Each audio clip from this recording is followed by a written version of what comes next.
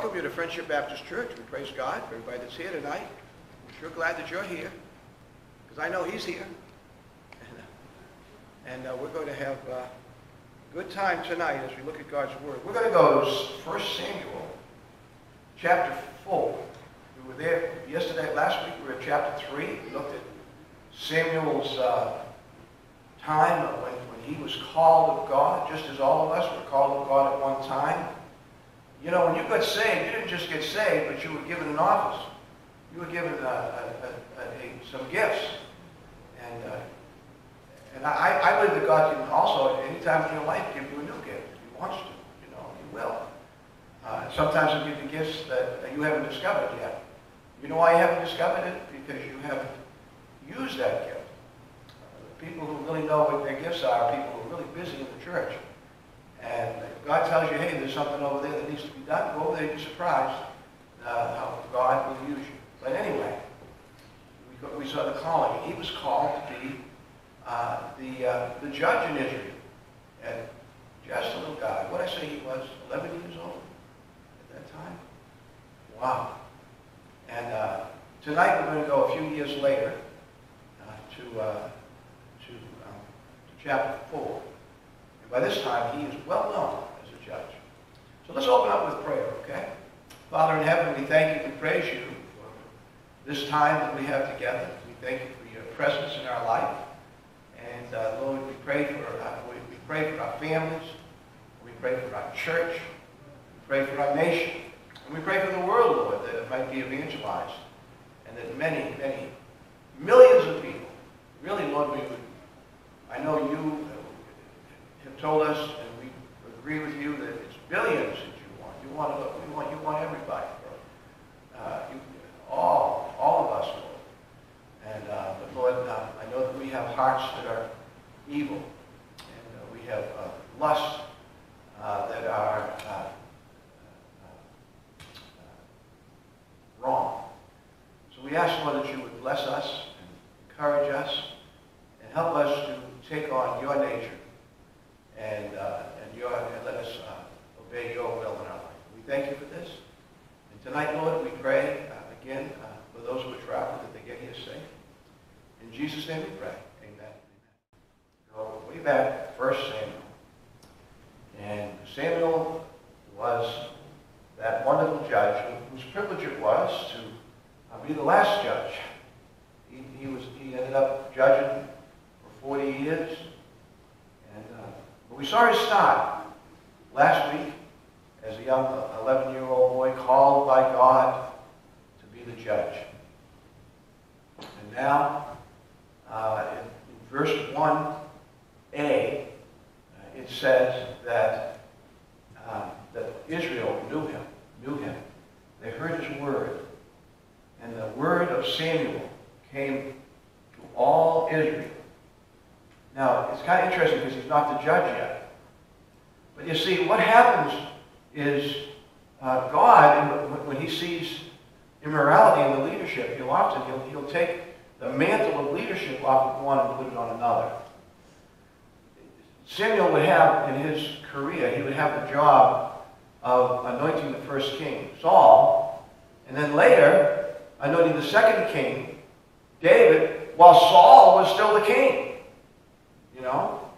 We kind of see that here. The Lord's anointed right now. Of course, Eli is an old man. I said last week that he was 98 years old. Well, really, he was a little younger than that because this is a few years later. He is still 98, so he can't be 98 all that time. So really, he was probably 91 or so last week when Samuel was appointed by God and given that task. Now he's 98 years old, and Samuel is the one that the people are looking to. Samuel, a great deal, because he's not only is he a judge, but he's a prophet. What he says will happen. It's sort of like this morning when we heard Joshua. You know, what he said was prophecy. It would come true. When he got through with conquering the city this morning, Jericho, he put a curse on anybody who would start that again, start up that city again, would be cursed. And someone did that hundreds of years later, and they were cursed. So, so Samuel recognized that way. But there's a real problem with Israel because it's immorality. The people are immoral. The people have gotten away from God. It's no longer a heart religion. See, that's one of the problems that you have sometimes with even your big denominations. You have to be very careful that they don't become so ritualistic that it's idolatry. You understand what I'm saying? The Ark of the Covenant now represented God, but it was almost idolatry. It was almost like they worshiped the Ark instead of the God who lived within it, the presence of God. It was like we have the Ark with us, but you see that was completely wrong. Remember when in this morning when Joshua had the Ark carried around the city, but the people were required first to dedicate themselves to God, not to the Ark, but to God. And they were circumcised to God. It was a heart religion. Then they had to come out in their millions, men, women, and children, and follow the Ark. The Ark was simply a symbol, but God is God, and He is omniscient, and He is a spirit. So He's everywhere. He's omnipresent. So He's just not in that little, it's not a thing of idolatry. So that's what we're going to see in this chapter. We're going to see the Ark kind of using as an idol, not only by Israel, but also by Israel's enemies. They kind of, it becomes such a symbol that it's an idol to them. We have to be very careful that we don't put other things on the throne besides God. We shouldn't worship angels, for instance. You know, that isn't right. We have to be very, very careful of what we do. Certainly we don't want to worship a symbol of the cross. You don't worship the cross. You worship Christ. That's what, you know. That's why we as Baptists, we don't usually put Christ on the cross when we in our churches, etc. We just put a blank cross. Why? Because we don't want that to be an idol. You know, we worship God in heaven, and we worship Christ, and we know the Holy Spirit lives within us. So that's the problem here. We have Hophni and Phinehas are pretty much taken over. Some believe, some redactors of the Bible believe that at this time Eli had really retired, and Phinehas was really the high priest, and Eli was just there, you know, stealing and doing all the immoral things with his brother. But the one who seemed to be holding the office was Phinehas. Eli, of course, is 98 years old, you know. And so now, and the word of Samuel came to all of Israel. Now, Israel went out against the Philistines to battle and pitched beside Ebenezer, and the Philistines pitched in Aphek. So there they are against their enemies, the Philistines. And here's the problem. The Philistines have no chance, and they know they have no chance against Israel. When Israel is unified and dedicated 100% to their God. Now, Israel without their God is just like any other people. They're just defenseless. You know, they're just as good, perhaps, as their swords are sharp, because they don't have God with them. And that's what you have here. You have Israel coming out, and they're idolatrous, and they're filled with ignorance, and their leadership is very bad and spiritually poor. Even Eli is, well, the charge that we see in the scripture is that Eli didn't correct his sons, because his sons were evil. They did immoral things inside the sanctuary. Shiloh, they were evil. They turned the Shiloh sanctuary into a place of evil and greed.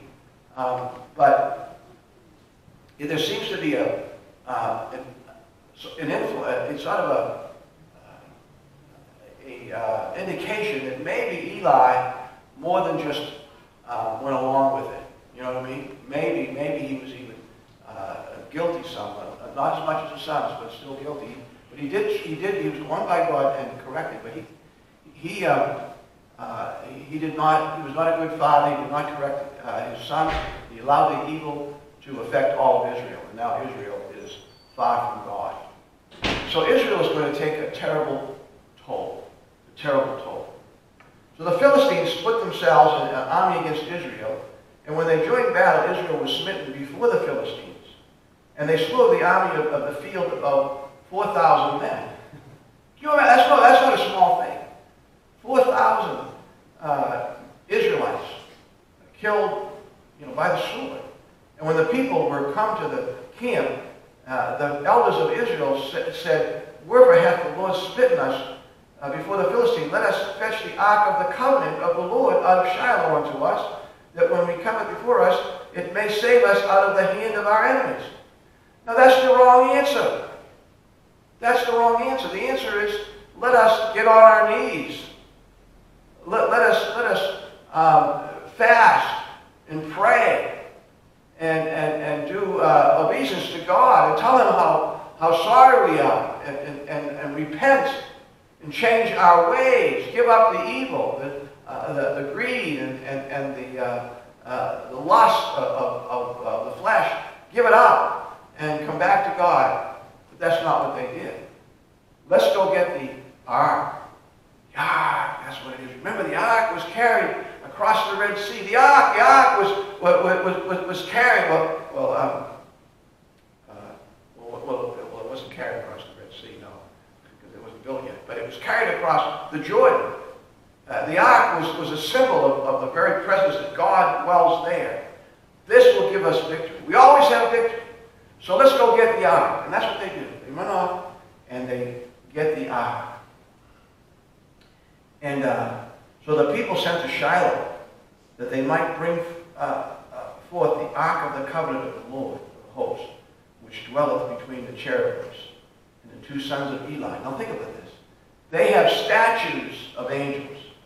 But I'm going to tell you something. They have Hophni and Phinehas, these two sinners that are already judged. Remember the people of Jericho this morning? And God told Joshua, they're judged. They are unclean. They're the unclean thing. The people are the unclean thing. Everything that you do with them is unclean. Well, here, Hophni and Phinehas are carrying the Ark of the Covenant to the war like it's an idol. When we get this idol there, the people will be defeated. And the presence of God is gone. The glory of God is not there. Now I'm going to show you that in this chapter. They're going out and this is empty now. Okay? The presence of God is not with them. Not with them. Now, certainly he's everywhere. He knows everything. And he's going to use the Ark of the Covenant as quite a symbol, but this is not going to help the people of Israel because it's an idol. It's become an idol. And so when the Ark of the Covenant of the Lord came into the camp, all Israel shouted with a great shout, so the earth rang out. My friends, I'm going to tell you something. When you get on prayer, you feel God in your heart, don't you? When you get on your knees, God is present. You don't have to be in the sanctuary. When you leave here, the church, this is an empty building. Just let me tell you something. God is with you. You come in. You have. Now I know His presence is here, but when you go out, God's presence is in you. You are God's hands. You are God's feet. You are God's tongue. You do the work of Christ. These people think that when you bring the ark, it's like building a church. Without the presence of God, it's not going to help you at all. And so they go in there and they think now we've got the victory. And the Philistines, they look at it and say, "Oh no, we're undone." And their ladies have to tell them, "No, we're going to have fight hard, fight the best you can do." But we know that it's useless because this is the Ark of the Covenant, the symbol of their gods with an S. There are many, they don't even understand it. They have many gods. And to them, the Israel have their gods, and this is the symbol. It's not the idol. They don't understand it. And so the Philistines heard the noise of the shout, and they said, "Oh, what meaneth the noise of the great shout of the camps of the Hebrews?" And they understood that the ark of the Lord was come to the camp. And the Philistines were afraid. You remember this morning, the people of Jericho were terrified, but they had something to be terrified about, because outside their walls was 1 million Israelites, and they were all 100% dedicated and unified to God. And God's presence was upon them. God already told them, you have the victory. They had gotten on their knees. They had prayed. You know, even before they came across the river, they had dedicated their lives. Then they were circumcised. And they were totally dedicated. They were completely obedient. They were walking in the Spirit. The Israelites are not walking in the Spirit. They're confused. They're so confused. My friends, people say we're not a Christian nation anymore. And yet, you know, most Americans have been baptized or some, you know, if you ask them what church they go to, they say, I'm a Baptist, or I'm a Methodist, or I'm a Catholic. They may not go to those churches, but they have that name. You know what I mean? That name. They don't even bother to nowadays to even get married in the churches. They want to get married out in the fields, you know, in the barns. And I'm not saying it's a wrong thing, but I sure wish more of them wanted to be married in the church, you know. And we've gotten away from God, but we have to have God in our heart. I mean, that's okay. That's still good out there, as long as they have God in their heart, right? They have to have God in their heart. But these people, they're probably worshiping in the high places to idols as well. Because this is not the generation that Joshua brought across the Jordan. This is a new generation. And every generation has to, and sometimes they go through, just look at what, if I'm right and we are spiritual Israel, look what happens to spiritual Israel. They are beaten down, well, not spiritual, to Israel. The new generation, when they get away from God, they are beaten down, they are conquered, they are enslaved, their crops are taken away from them year after year, until they finally get on their knees and cry out to God. Each one, cry out to God. God, I'm sorry. Forgive me for my sins. And then they unify behind a godly leader that God has chosen, and they would then go out, and that generation, for that whole generation, was saved. They'd win, they'd be free, they could keep their crops, their children were safe, everything was good until the next generation came along. And that went on for 400 years. Well, we're a lot like Israel. And we need to get God back into our homes. Quite frankly, we need to get God back into a lot of our churches. And we've got to get, a heartfelt God. We've got to get a heartfelt worship of God back into our country so that we really are a Christian nation. Because I think we still are. But it's not here. And God wants us. He's reminded us through all of the trials and tribulations. You say, what's God doing? Don't shake your fist at God. Say, what are we doing? What are we doing? 30,000 Israelites died. They are meat for the slaughter for Philistines. They don't have a chance because they don't have God with them.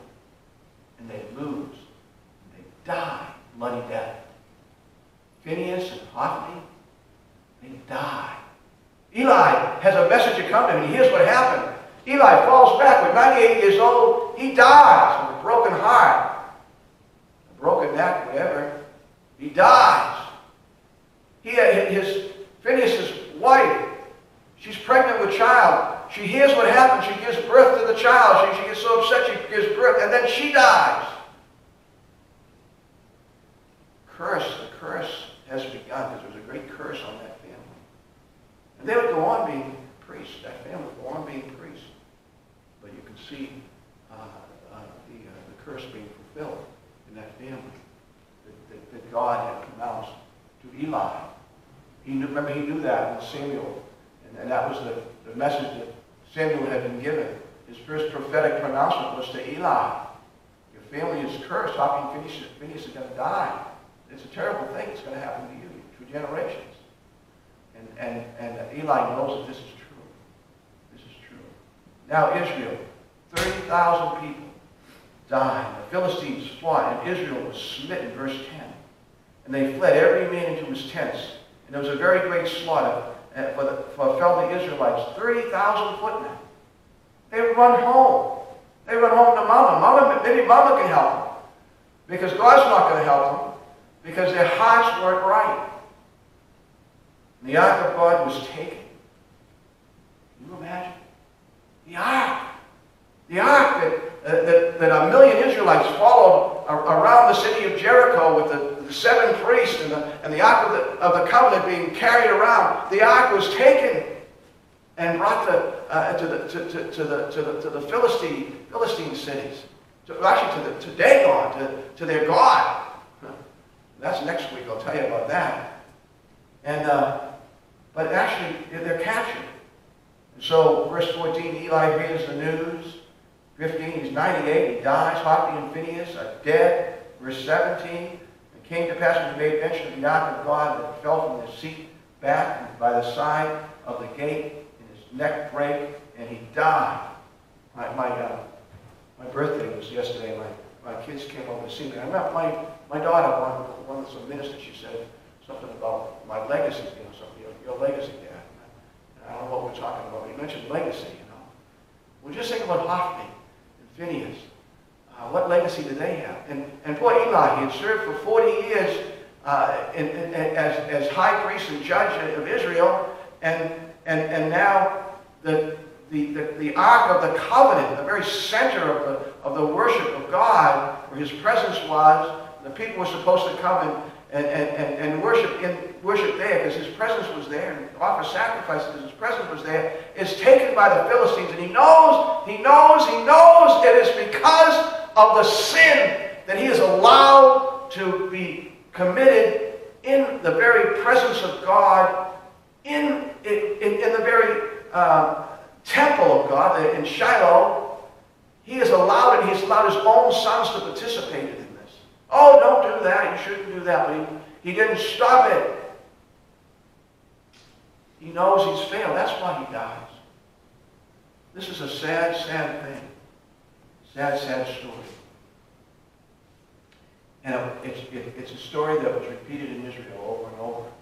Something like it, not as severe as this. There's no man that's going to make the Ark of God great again. It is that America has to turn to God and give God His glory. His glory. Give God His place. And then America will be great again. And we won't do it. God will do it. If we are totally committed people. If we truly are the Christian nation that God means for us to be. That's where it is. That's where it is.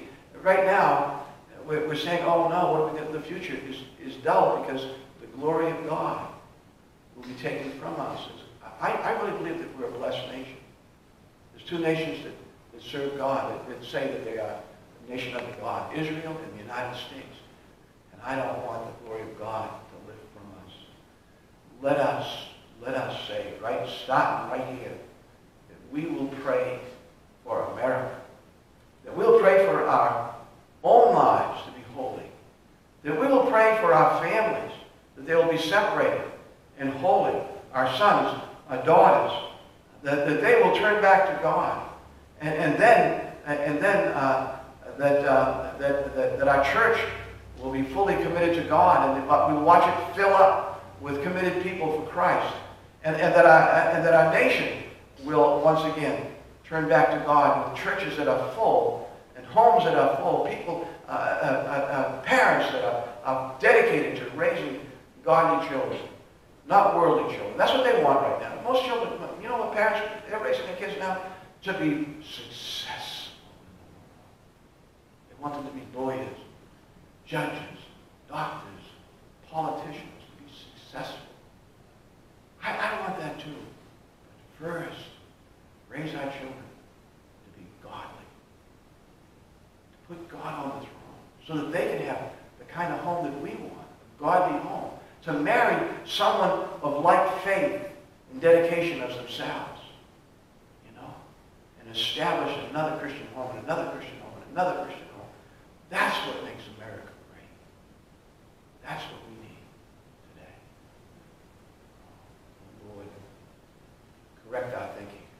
Father in heaven, we thank you and we praise you for your presence, your power, your might. Lord, may your glory remain in America and shine your light to the world. I know that's what you want for us. We send missionaries all over the world out of this country, Lord. Let your glory shine from our homes and from our villages and from our churches and shine out bright and clear to all the world, just as Israel was supposed to do, to be a guiding light to Christ and salvation. Make of us a glorious nation, we pray, in Jesus' name. Amen. You know, Israel probably thought all was lost. Eli is dead. Hophni and Phinehas are dead.